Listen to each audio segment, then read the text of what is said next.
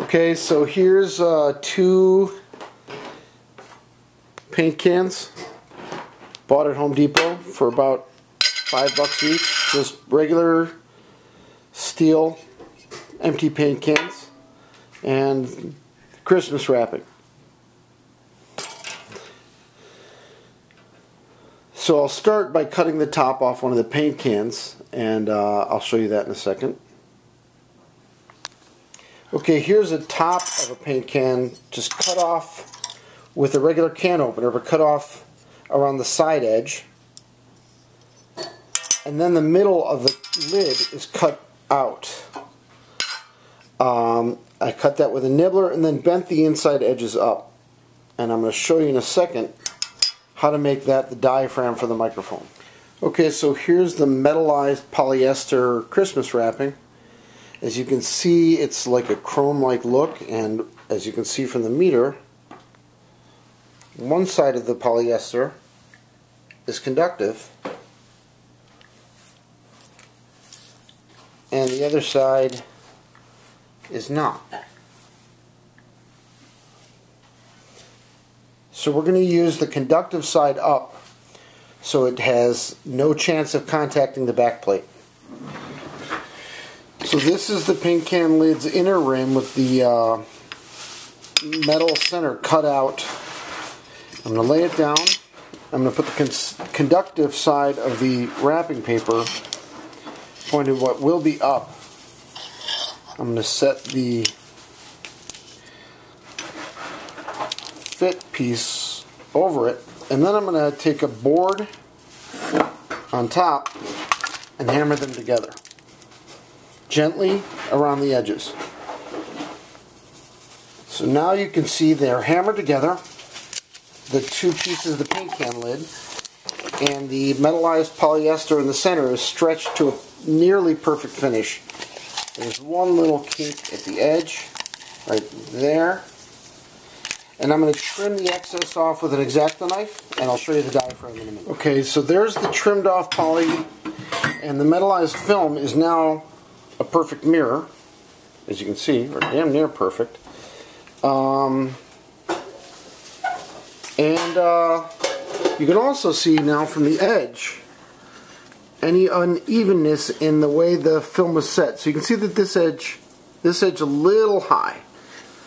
So we're going to tap that back down to try to get a more even stress on the diaphragm.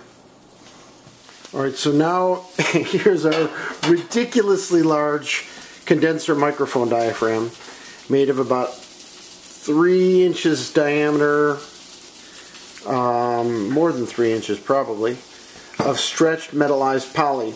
And remember, the conductive surface is going to point away from the back plate.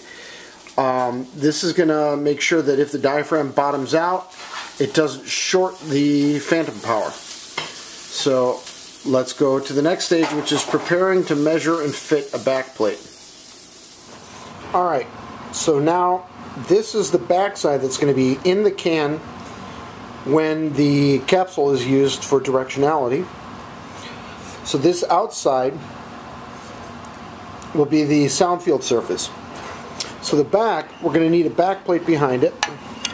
So we're going to do that by measuring exactly the diameter, or as closely to exactly as we can with a cheap caliper, the diameter of the circle we're fitting it into. And we come up with 3.37 inches. So we're going to cut a circle of 16 gauge steel, just a little bit smaller, about a couple thousand smaller than that size. Okay, here's the masking tape on the 16 gauge steel with a trusty Sharpie compass drawn perfect circle. I drew 2. The first one was a little small, so I redrew it, and it measures 3.35 inches. It'll be a hair smaller than the gap it's supposed to fit in. Remember, it's supposed to fit just inside this backplate area in the diaphragm. So we'll set up the backplate, we'll cut the steel, and we'll figure out a way to mount it. I already have a way in mind, and it'll be pretty easy to demonstrate. Alright, I'm going to continue after going out to lunch. Okay, so we just tried the microphone. It's plugged into the Focusrite Octopre, and we're using, irony of ironies, we're using a Shure KSM-44 as the preamp because it's the only true condenser microphone I have, true capacitor microphone, not an electret, where the charge from the preamp actually makes it all the way to the capsule at a full 48 volts. It's actually 50 volts. And we'll turn them, this is the microphone. I have a grounding clip to the chassis, and the two capsule leads to the Shure, which I've temporarily disconnected from its own capsule. And this is the way we have it set up, and I'll take it apart to show you. Here's removing the clips. Phantom power is off, so we should just disconnect the microphone. I'm going to disconnect the microphone just to be cautious. Hard to do one-handed while I'm holding the flip cam, but okay.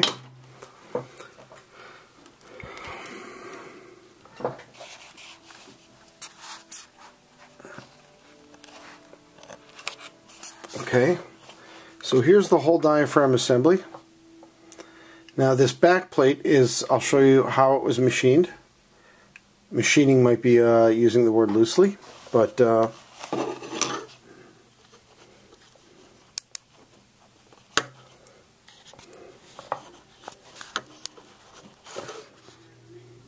okay, so I got the back plate out. This is 16 gauge steel from Home Depot that I drew on a compass, cut with the jigsaw, and then put the center screw through it, spun it on a drill with a Dremel counter-rotating at the edge to perfectly round it, and then I marked off a grid on it to cut vent holes, and now I insulated the edge with 2 layers of electrical tape. Now if you notice, those 2 layers of electrical tape also overlap to the front of the plate to act as an insulator and standoff to create a gap between the front plate diaphragm and the back plate. Alright, so now I've finished the construction. I have the microphone working diaphragm right here. However, the signal and noise ratio I'm getting from it is absolutely horrid.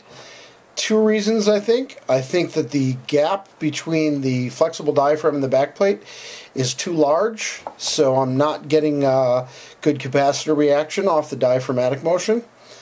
Also, I believe that the complete lack of any kind of RF shielding is just not going to work. So I'm going to get a couple colanders, the little handle type half sphere strainers, and make a large ball RF cage for this so that I can remove it from the cage for demonstration purposes for the class, and so that I can mount it in the cage when it's connected, with the cage being grounded to the system for RF shielding. That should give me at least 35 or 40 dB signal to noise ratio, which I think will be pretty damn good for a classroom demonstration. When I get to that point, I will record some audio with it and upload that, and I also hope to record the in-class demonstration and the student reactions, and I'll upload that. Thanks for watching.